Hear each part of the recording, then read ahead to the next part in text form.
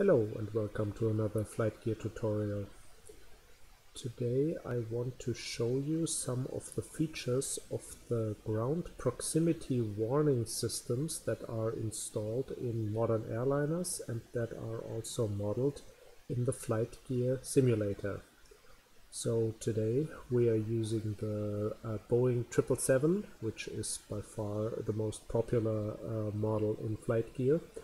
And there we got some nice features of the ground proximity warning system. It is based on the radio altimeter of the plane. So there's a radio transmitter and receiver on the belly of the plane to get a precise reading of the ground clearance.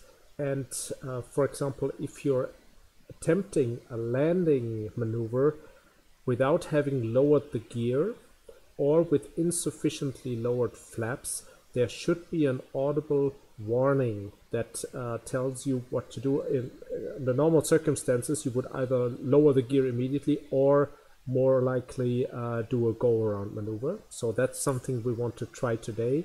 So I will try what happens if I have lowered the flaps only to 15 degrees instead of 30 or 45, and also not having lowered the gear.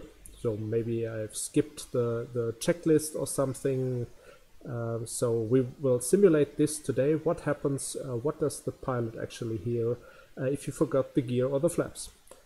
So let's have a look at the scenario first. We are here located on the old Kai Tak airport, just for simplicity. You see, from here we can do a very quick and easy ILS approach to the new Hong Kong airport. And so we already adjusted the ILS frequency, so we will attempt a fully automatic ILS landing. But we will make some mistakes with the gear and the flaps, and let's see how the plane reacts to that. So let's get into the pilot's seat. We have already prepared for takeoff. I will unpause the simulation. So flaps are already on 15 degrees. We will release the wheel brakes and start our takeoff maneuver. So as usual, apply maybe 40% of thrust.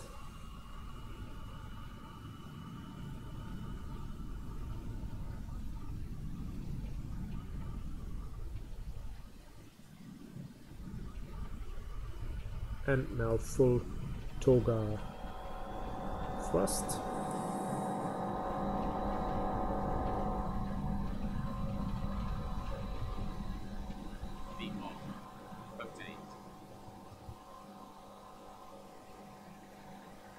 Okay. Retract the gear. We will keep the flaps to 15 degrees because this will just be a short bunny hop from one Hong Kong airport to another. So we activate the auto throttle. We keep the speed at 190 knots.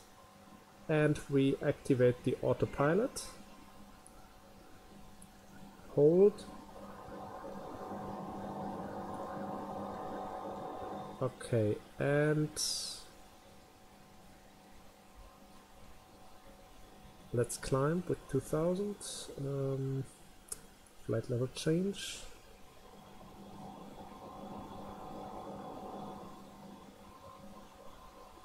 So we will climb to 3000 feet, and from there we will already descend to the airport of Hong Kong.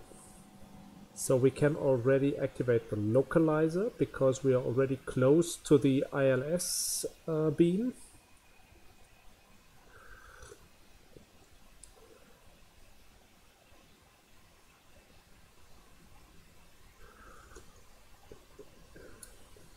So 3000 feet will do.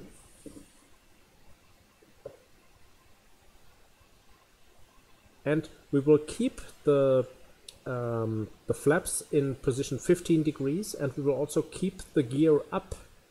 And let's listen to the board computer's warnings. So the plane should perform a left turn automatically now that it has intercepted the ILS glide slope. It will turn left and right again.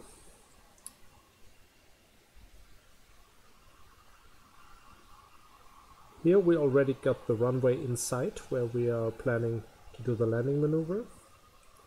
So let's lower the speed already, but I will keep the flaps always in the same position, 15 degrees.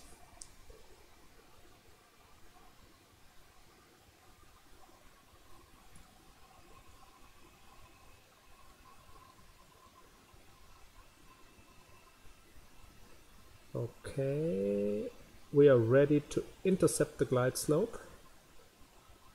Now we should also start sinking with something around 700-800 feet per minute. This is a standard 3 degrees glide slope. And the first warning we should receive is the normal touchdown speed is something around 135 knots. So I will adjust the auto throttle to 135. But as we do not lower the flaps to full flap extension, there should first be a warning, a stall warning from the yoke. There should be the stick shaker and also another audible warning that we are too slow, and then we will accelerate a little bit to a speed of maybe 145 knots, and that should do for a landing. It's a little bit too fast normally for landing. You should be around 140, 135, but in case of emergency and with a long landing strip, it should do. And now you can hear this rattling noise. It's the stick shaker. So this is a stall warning. When you get into this red zone, we are now too slow for our flaps position. That's a first indication that our flaps setting is wrong. Instead of correcting the flaps, we will speed up a little to, let's say, 145. That should patch it up for the time being, because we want to test the ground proximity warnings that the plane can tell us.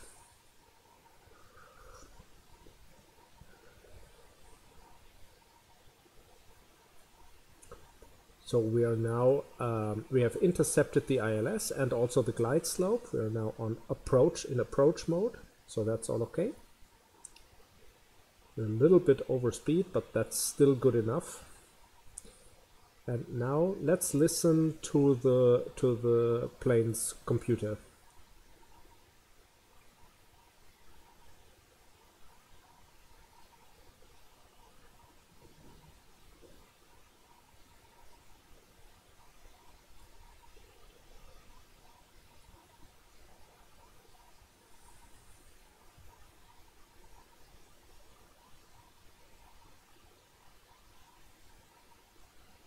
Approaching tube 5 right.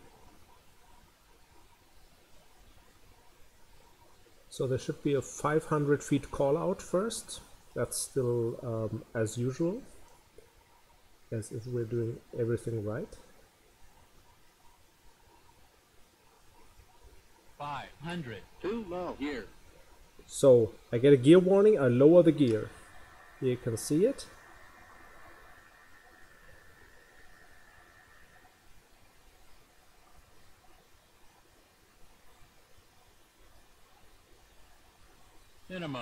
Minimums, too low, flap.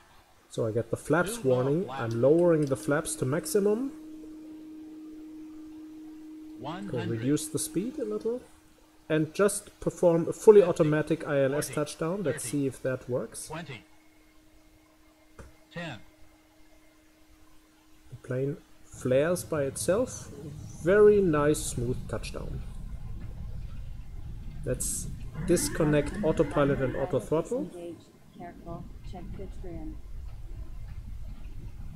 We're using auto brakes. And now we also use the wheel brakes. With a speed of 30 knots, we are able to just vacate the runway to the left.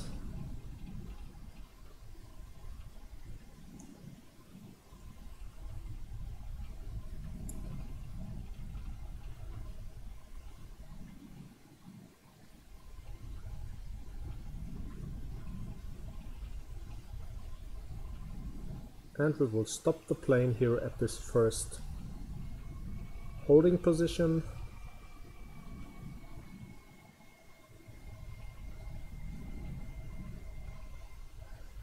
Okay.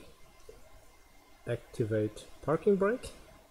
And this is it already. So from my point of view, this test was successful. So with a fairly modern plane like the Boeing B777-300, there are warning systems to warn you in case you have skipped your landing checklist and forgotten to lower the gear or to lower the flaps sufficiently. If you listen to the voice of the board computer and react accordingly, you should still be fairly safe, even if you made a mistake with the landing checklist.